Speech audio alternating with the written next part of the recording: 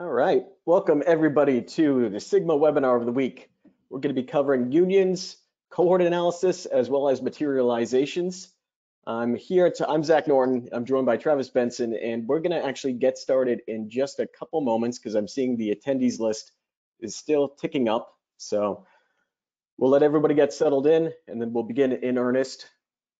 But just FYI, we'll be recording this session, so if you do get up, grab a bite to eat or miss anything, or you want to circle back and follow along with the demo within your trial instance, you'll get a recording sent to you via email after this session. So just going to wait a couple moments and then we'll begin.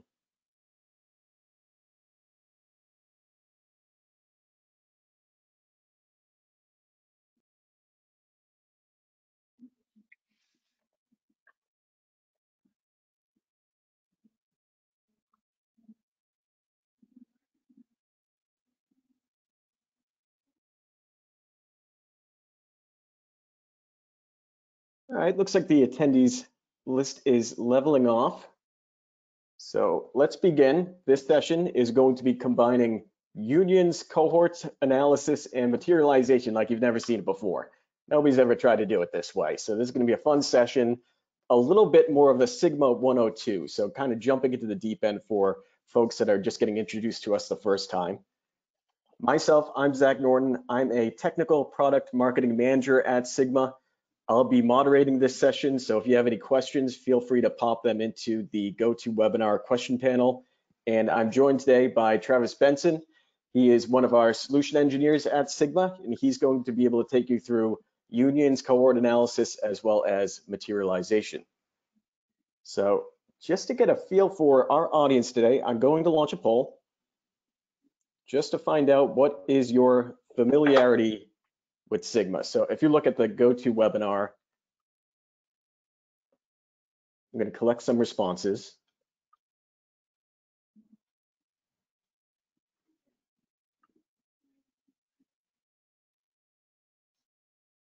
Just give everybody a couple more seconds to find the poll tab and post a response.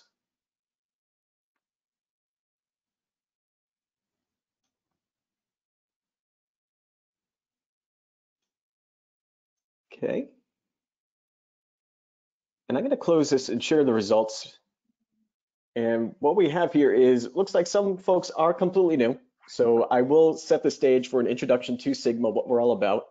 It's also nice to remind our existing customers what we think we're special in, or where we think we differentiate. And because most of the audience is Sigma customers, I think that's great. That's actually very useful for what we'll be covering today, which will be focused on actually a little bit more of a 102 presentation focused on cohort analysis and some of the other features that you may not know is available within Sigma, and how you can level up your analysis to get into some enrichment of data sets using the unionization, as well as we're going to circle back and just have a general Q&A about materialization and certain best practices there. Now, for people that are net new to Sigma, what we are is a next-gen cloud analytics tool for the modern data stack. Now, that is a handful of buzzwords, so the way I like to put it is, think of us more like the Jetsons than the Flintstones, because we have never been on-premise. We have always been in the cloud. We have no prehistoric on-premise baggage, and we are a software as a service company built specifically for cloud data warehouses like Snowflake, Redshift, BigQuery, Databricks. That is a primary differentiator for us, just that we were born on the cloud for those platforms and that unique scalability. Next major thing for us is that we have an intuitive spreadsheet experience that scales with your cloud data warehouse. So our approach to analytics was to take Excel-like interactions. When you make those manipulations on those tabular formats that you'll see today, all that creates is machine-generated SQL code that gets pushed down directly to the cloud data warehouse. So what we'll share today is a pretty dramatic example of analysis that is not easy to do within SQL. For large amounts of data, it's not easy to do even on desktop Excel, or even really possible to do from a business user perspective in a traditional BI tool.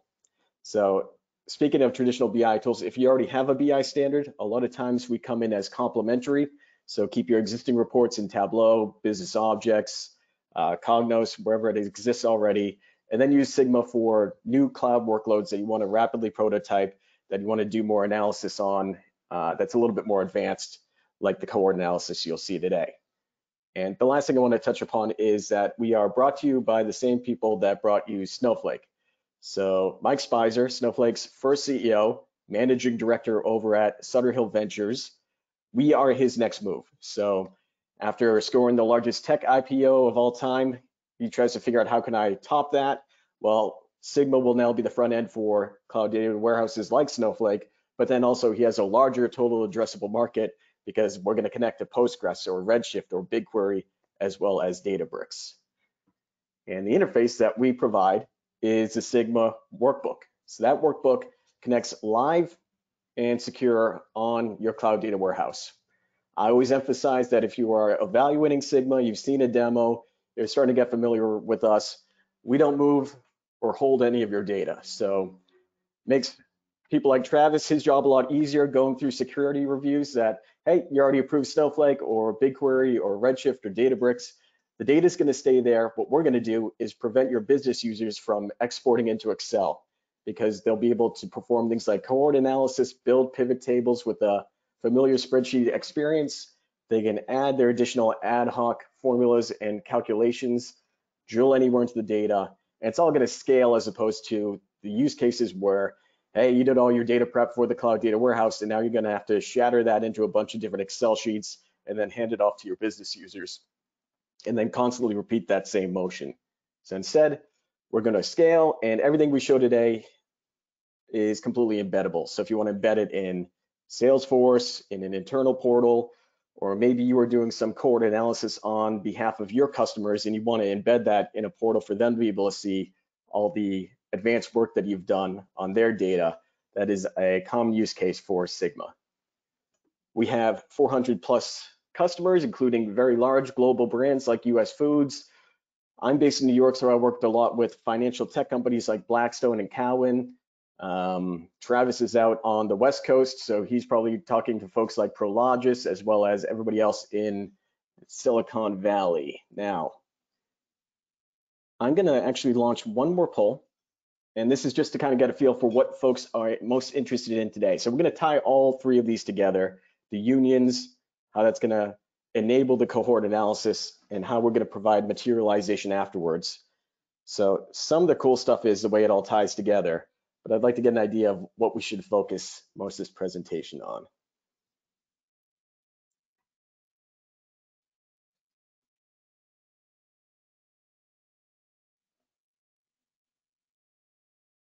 All right, not too much love for materialization here. I'm going to close the poll, actually share the results.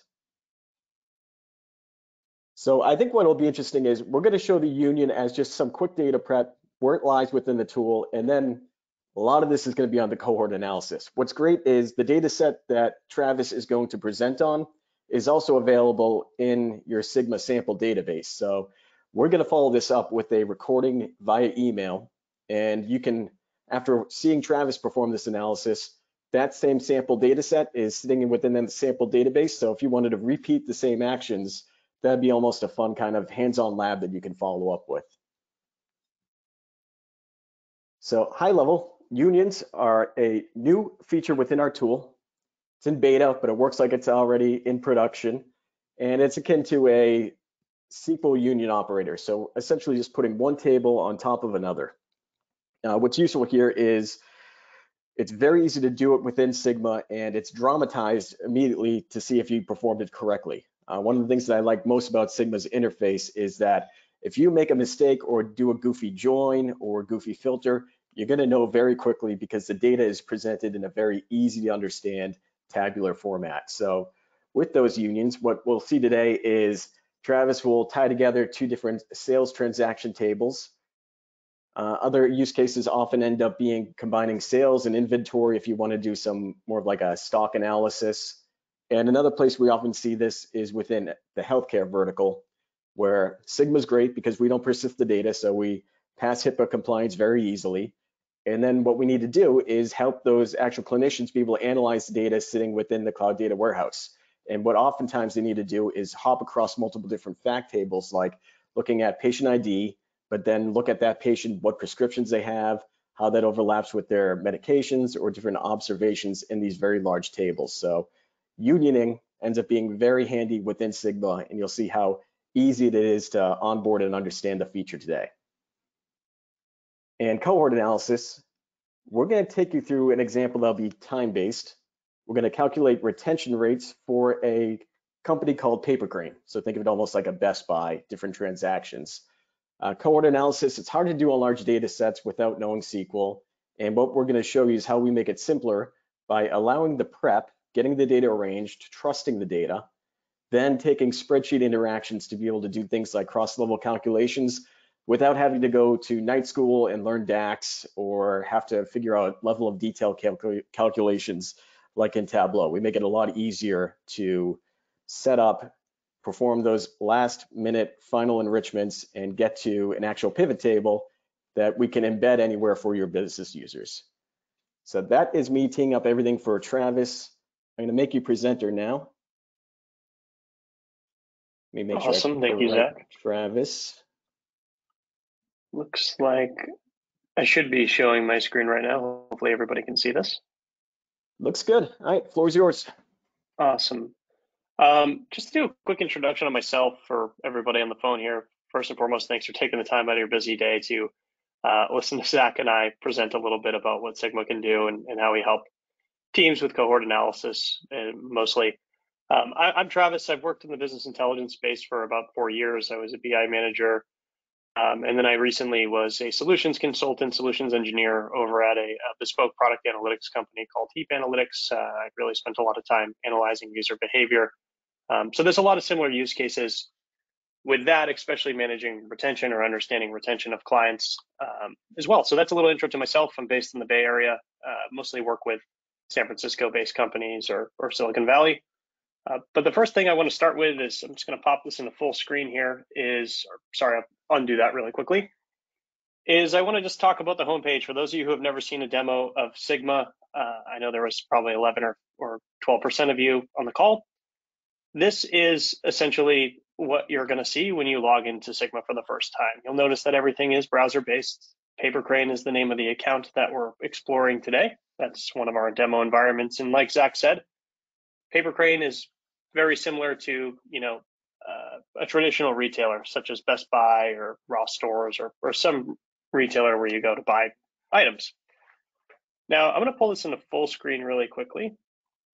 And on the left-hand side, you'll see navigation that is going to basically resemble navigation that you would see in a traditional file system. So you can think of Google Docs, you can think of Google Drive, or even your local file system on your Mac or PC that you're using.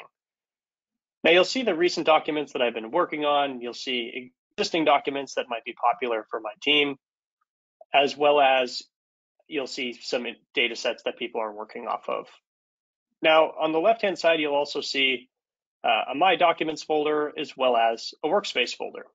The data that I want to work with today actually exists within our webinar content workspace and then inside of cohort analysis. Now I have 4 documents here. We have a complete cohort analysis. We have a data set that has our transactions from 2020 to present, and then historical transactions. We'll union those together, as well as we have a blank worksheet that I'm basically going to build this cohort analysis complete. So I like to start off with the complete cohort analysis to get everybody acclimated with what is the information that we're actually looking at today. And you'll see here that it pops me into this tabular-like interface. So in this tabular-like interface, like Zach said earlier, we have historical transactions and we have present transactions. You'll see order numbers and the product type and the store in which it was sold at. And then we also are going to create this union. So we'll create a union and we'll enrich this union to ultimately perform cohort analysis. So I know this is really common to analyze sales data. Let's say you're an e-commerce company and you're selling a product that's supposed to be bought every 3 weeks. You'd like to see higher retention rates because you're influencing repeat purchase behavior. And this is traditionally how people look at retention in this kind of triangular form. You'll see you have an acquisition month of a customer, and then you have the month since joining. And one thing that we can just see kind of right out of the gate here is that late in 2021, we had some cohorts of users that had relatively low retention, and this is something that we probably want to dive into. So the idea of the demo is basically to build this from the ground up and hopefully help you all be able to do this on your own data sets, or to show you the art of the possible within Sigma. So I'm going to go back, and we'll first start by going back into the workspaces. So I'll go to the webinar content, and then I'm going to go into my unions, cohorts, and materialization. So this is the bare bones workbook, and your workbooks basically are where you're going to do most of your analysis within Sigma. You can think of, we can put charts and graphs on here. But the first thing that I want to call folks' attention to is that these workbooks look and feel very much like Excel. You'll see we have a tabular interface here. This specific historical transactions record has about 1.6 million rows. So we'd already be past the limits of what Excel could handle in this one transaction sheet. That's kind of the beauty of working with Sigma and working natively in the cloud is, you know, we can scale up to hundreds of billions of rows just depending on warehouse sizing that you size your warehouses with. And then we also have transactions 2020 to present. One quick thing I can do, and a really, really useful trick within Sigma, is on any column, I can quickly take a look at the column details, and I'll get some really interesting information within here. Most importantly, I want to focus on my minimum and maximum statistics. You'll notice that the minimum date of purchase I have is July 17th or July 15th, 2018, and the maximum date is year end of 2019 in this specific table. And then on this table, if I do the exact same thing, I can go ahead and look at the column details. Our minimum date is 2020 and our maximum date is 2022. These are the same data set. You'll notice the columns are the same. And basically, as a business user, I want to basically merge these things together. So if you're familiar with using Excel, you're probably just going to hit Command A or copy one of these entire sheets and then simply paste it in the other sheet. That would work for most data sets, but a data set of this size, Excel simply can't handle that workload. So within SQL, and the folks that understand SQL, an easy way to accomplish this is simply a union statement. And something that Zack talked about earlier is the beauty of Sigma is that you don't have to understand SQL. We're trying to meet our users where they are. So we're trying to meet business users in the Excel interface that they know and love. And we'll kind of show you how we just merge these two data sets together. So I am not in edit mode right now, but I can jump into edit mode here. And I'm going to get a couple more things that I'm able to do. So the first thing that I want to do is I want to name this page the data page. And I can just add that here in the bottom, and then I'll add one new page, which is going to be our union page. So this is going to be very similar to Excel if you have multiple sheets in an Excel file.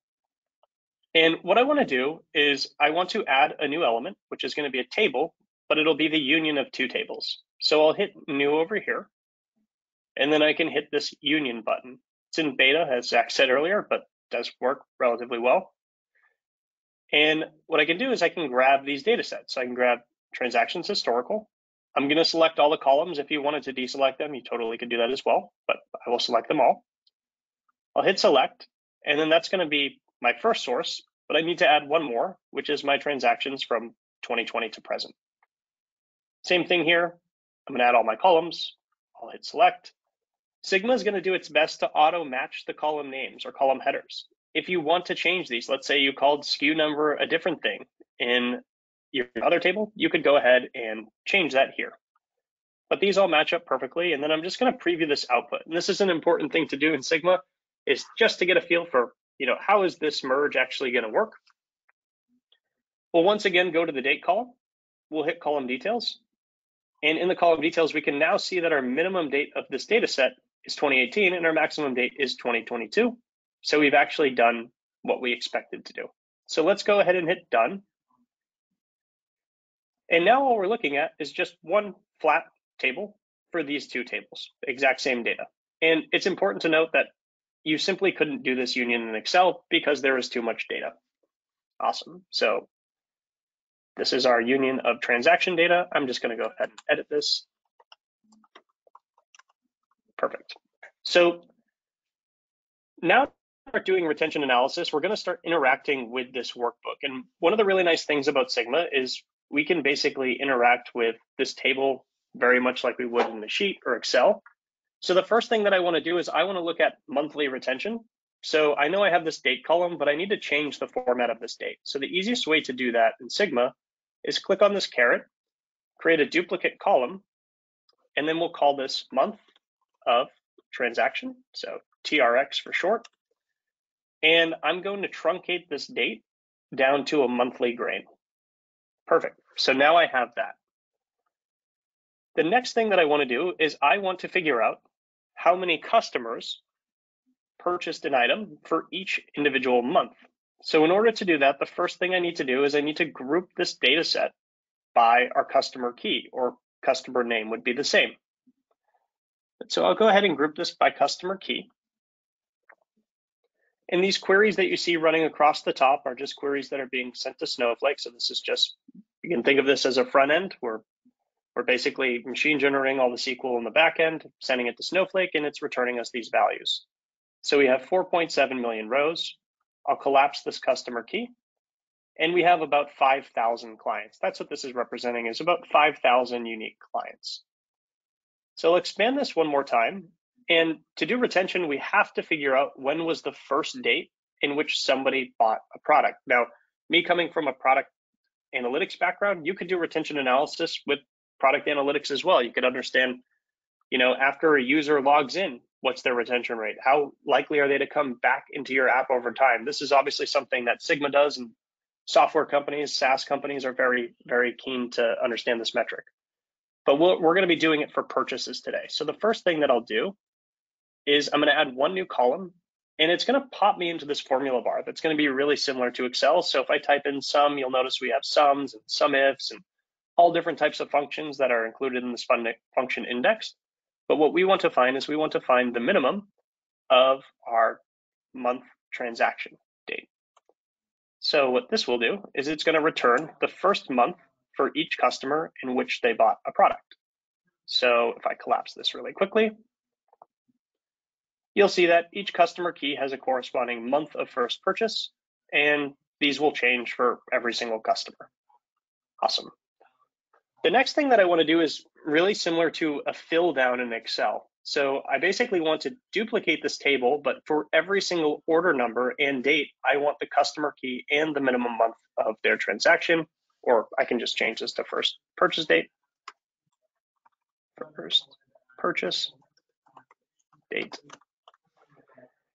And how I'll do that is I'll just create a child element. I'll create another table off this table. And what we've really done there is just simply filling down all that data. So now we have the customer key. You can think of this as customer name, and then their first date should be the same for every customer key. You'll notice that for 2068, the first purchase date is always going to be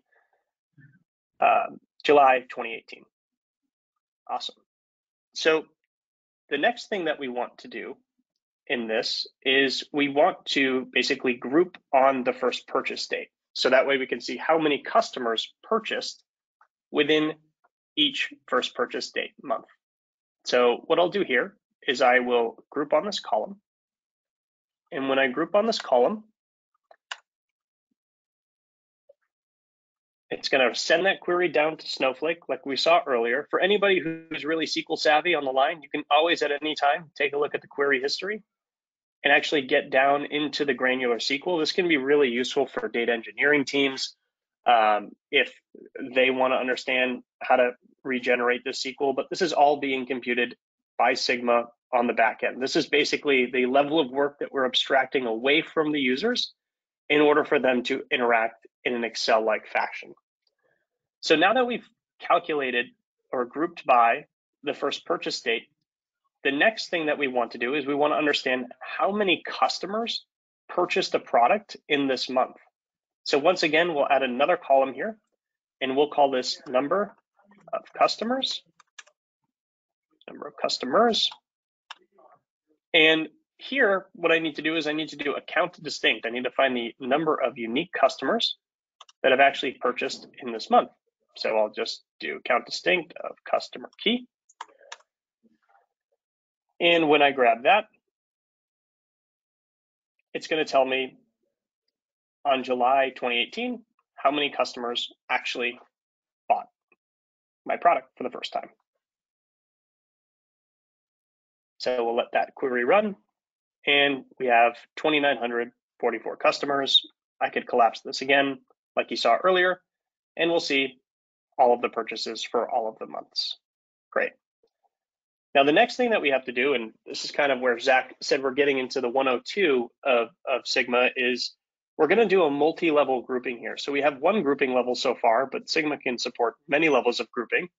And then we can do calculations across those levels. So the next thing that we want to do is we want to group by the month of transaction. So if we group by this column, we're also going to do another count distinct of customers in that month. So we'll do count distinct customer key. And once this computes, we'll see for each month how many customers came back and purchased an item. So we can call this returning customers. And then we will call this new customers, just to change our names. And so you'll notice in the first month, when the months match, the new customers and returning customers equal the same value. That's to be expected. But if we go ahead and collapse this month of transaction, you will notice that the returning customers slowly go down. That's what's going to give us that triangle graph that you see, that you saw in that visualization that I showed you earlier. We're not quite done yet. We have to add a few more things, but you will notice as I'm doing this, I'm really just using Excel-based formulas and they're just happening. All the SQL is just being written in the back end for me. The next thing that I want to do is basically a cross-level calculation. For those of you that are familiar with SQL, you'll notice that this will be one grouping and then a subquery with a grouping level, and we're going to divide across those things. Excel users, really all they want to know is they just want to divide this number by this number and don't really want to understand, what's going on in the SQL behind the scenes. So we make that real easy. I can add a column here and we can call this our retention rate.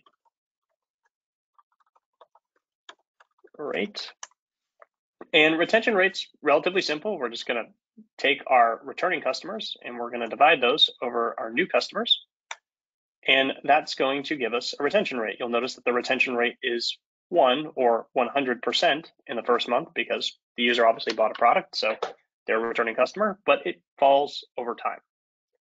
Great. The last thing that I want to figure out and that we'll need for the visualization is how many months since their first purchase did passed, essentially.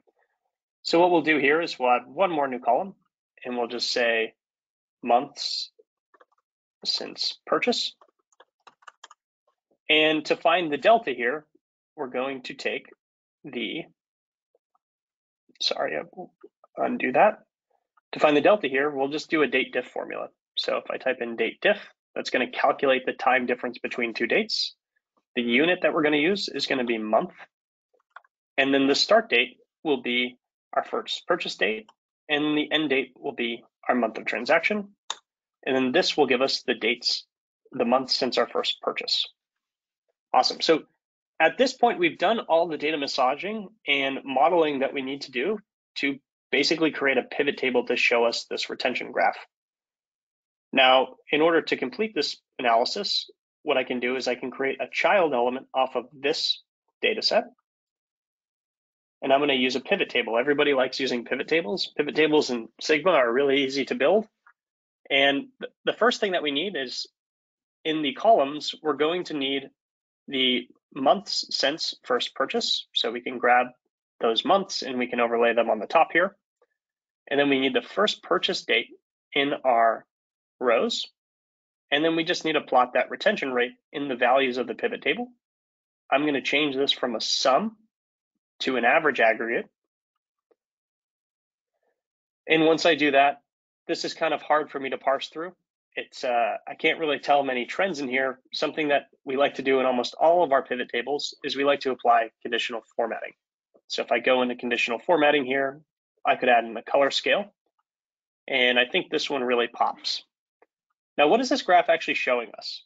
That's probably the most important thing of any analysis that you do in Sigma is really trying to understand the business value of what you're analyzing. Now, anytime where we see these dark colors or dark lines, that means our retention rate is relatively low. So in the 4 months at the end of 2018, we had relatively low retention rate compared to most of the other months. And then you'll see it once again, we also had a pretty low retention rate towards the latter half of 2021. So this might be something that will prompt a business user to go in a little bit deeper and understand, what types of products were these folks purchasing? Can we send marketing campaigns to these folks to basically increase these retention rates over time? One thing I might do to clean this up is just add a simple filter on here for the previous year. So I'll just go to last year. And it's going to just kind of make this retention graph a little bit shorter. And you'll notice this looks very similar to what Zack calculated.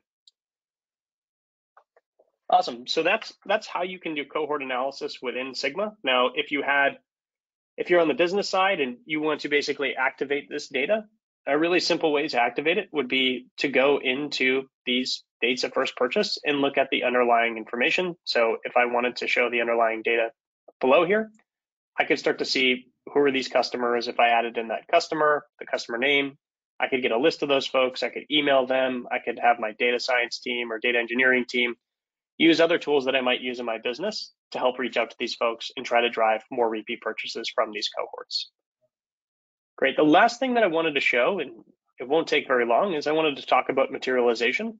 So materialization is basically a way for you to speed up your queries within Sigma. If you have a lot of complex joins that are happening, this is primarily focused for folks on the data engineering teams. You can actually materialize data sets within Sigma. So let's say I wanted this transactions historical data set to run a little bit faster and have the joins pre-computed. I could go here, I could do some simple formatting. If I hit edit here, do some simple formatting. Maybe I wanted to do a date trunk here. If I added a new column on this worksheet, I could go ahead, duplicate the column and do that same date trunk that we did by week, for example. Obviously, you can do much more complex logic here. You could do joins, you could do unions, cross joins, any type of manipulation of this data set that you want to do.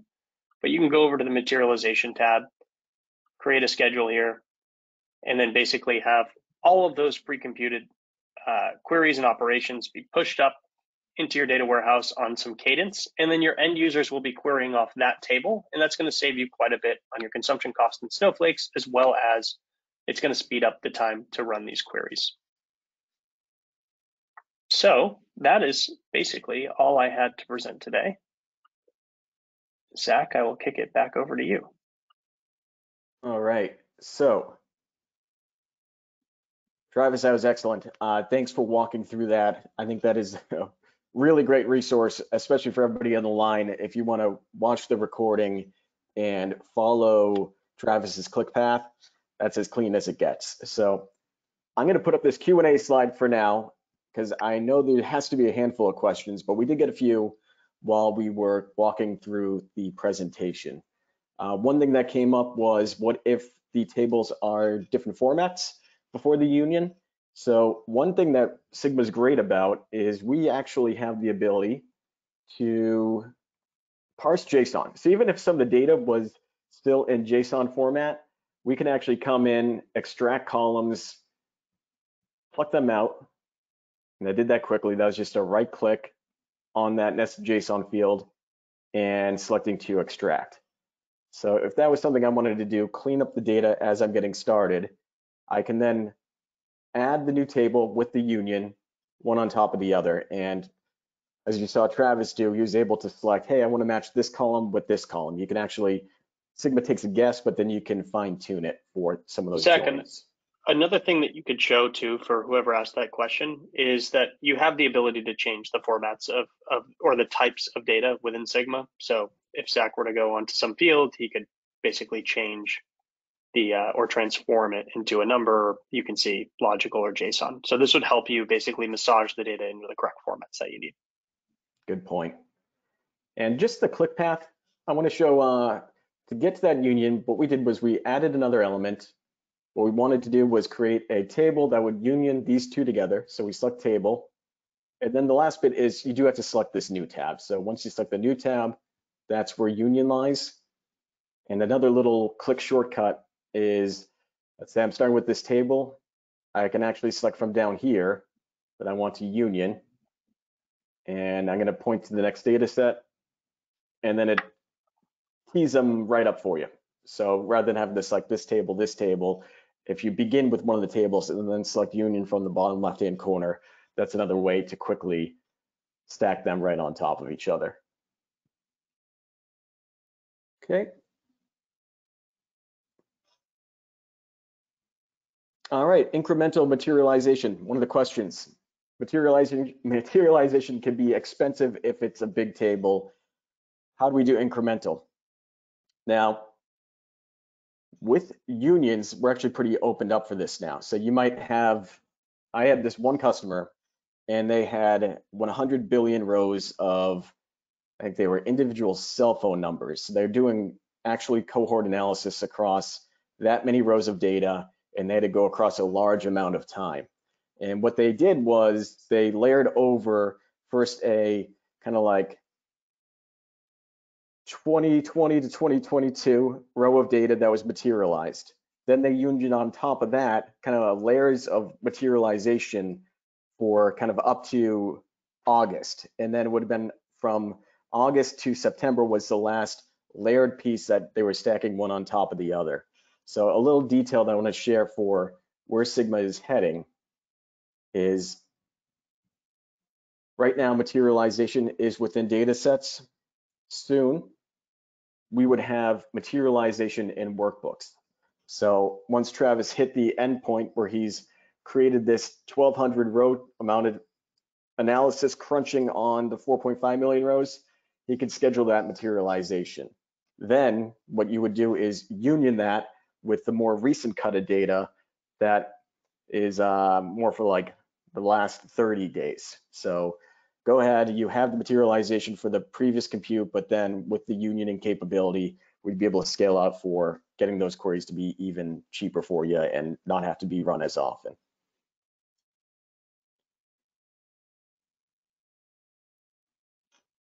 And that also goes into the next question, way for end users to force a refresh if more data is needed. So this is right now within our staging environment. We have new features. We put them in our staging just to do the last line of troubleshooting.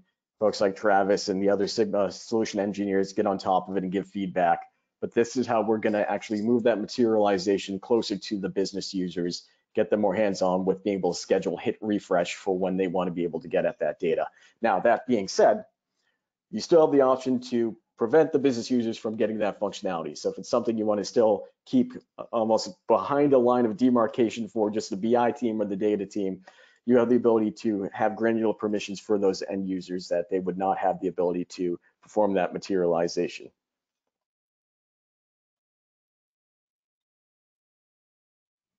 And one last question is, when will we have materialization alongside an OAuth connection? That is one that I still have to defer to some of our product team. I'll reach back out with an answer, but that's also something that makes sense to usually have a quick call with a Sigma solution engineer and just figure out some of the best practice approach for, this is how we're gonna do materialization with one of our Snowflake connections, and this is gonna be the OAuth connection that is gonna be more for those business users that won't have the permission to be able to do that right back.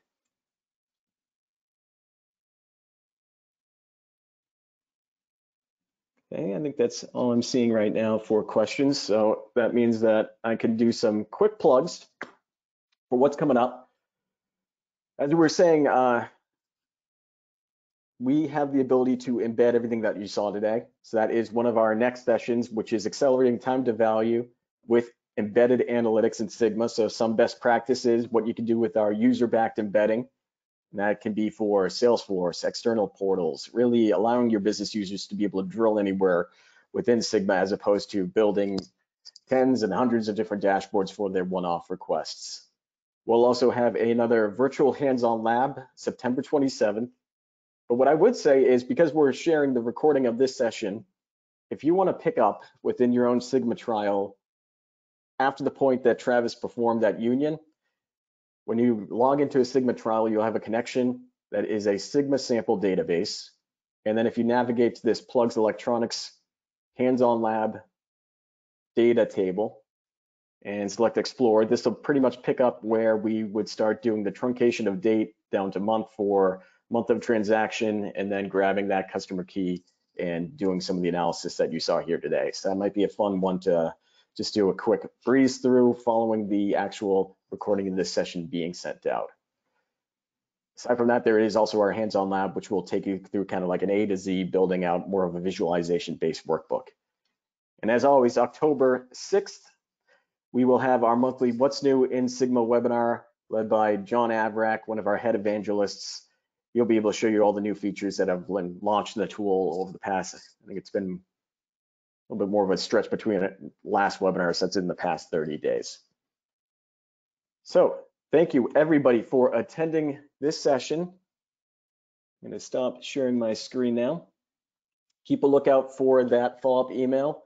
And Travis, thanks for taking us through such a clean demonstration of cohort analysis. Thank you all. Thanks everybody for your time. We're super excited to show you all Sigma. We're pretty excited about the tool. So hopefully maybe I'll be working with some of you in the future. Nice to meet you all. All right, that's a wrap. Take care, everybody.